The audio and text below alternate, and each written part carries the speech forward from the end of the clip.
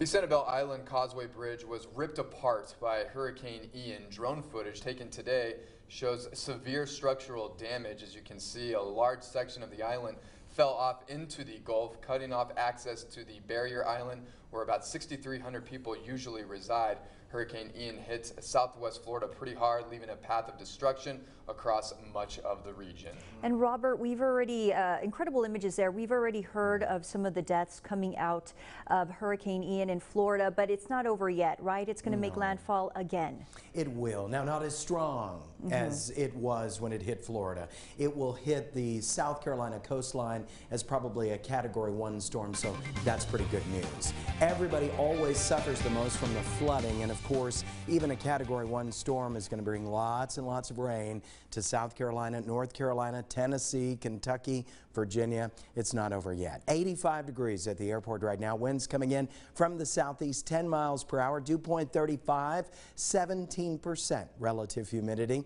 I've got good news for people that like it on the cooler side. High temperatures only in the 70s by the middle of the week. Here are the high temperatures so far today. We squeaked out an 85, and we should be very close to that again tomorrow. 82 Alamogordo, 81 Las Cruces, 82 Deming, and 83 for Van Horn. A look at the satellite radar composite. Now we'll see partly to mostly cloudy skies throughout the night tonight. We've had thunder showers out over southern Arizona. We'll see a couple of little spotty showers in western New Mexico, and tomorrow we'll even get a chance of a couple of drops here in El Paso. Nothing major tomorrow. Here's the latest on Hurricane Ian. Of course, it slowed down. Land acts as a speed bump for a hurricane, sucking the energy out, but then once it moves over the warm waters of the Atlantic, it just spins right back up.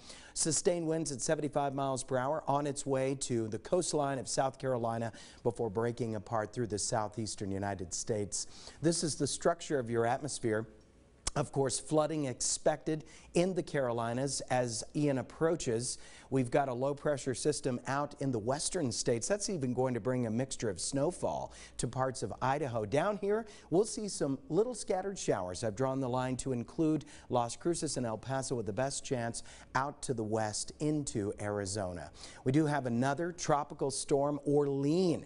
This one is concerning because it will turn back toward Mexico, strengthen into a Cat 2 storm before crashing into the Mexican coastline. It will deposit significant amounts of moisture over Mexico and central Texas. Here are the temperatures right now. 79 Alamogordo, 82 Deming, 81 Juarez, and 82 in Van Horn. Lows tonight going down to 57 Alamogordo, 55 for Deming, 61 Juarez, 60 Van Horn. Highs tomorrow very close to where they were today. 81 Alamogordo, 84 Deming, and 85 for Juarez. Tonight, partly cloudy for Las Cruces, low temperature 57 degrees. Tomorrow 83 the high temperature with a couple of drops possible. Tonight 60 low at the International Airport. Tomorrow will turn mostly cloudy at times, couple of drops, nothing major. High temperature right at about 85 again tomorrow.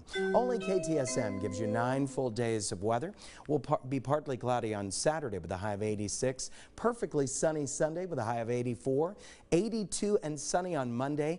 Thunder showers late night on Tuesday, and look at that, 75 Wednesday, 79 Thursday, back to the 80s Friday. Don't go anywhere.